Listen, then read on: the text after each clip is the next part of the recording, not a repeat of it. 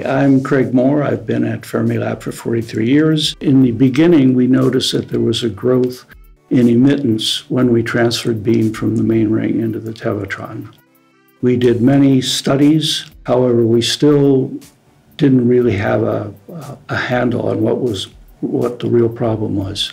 A guy named Jim Holt was modeling the effects, and he said, oh, there's a problem at B0 for one of the Q3s, which is probably a little bit off. There was a problem with the B1 cryo system, and so they had to warm it up.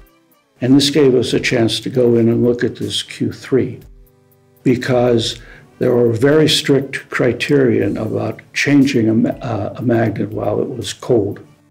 And so when we warmed it up, then you're able to move it. So the surveyors went down into the tunnel, and they set up to look at Q3, and then they said, oh, should we look at Q2?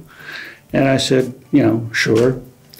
Well, when they did, they found that the Q2 was off vertically, radially, and rolled by 7 milliradians.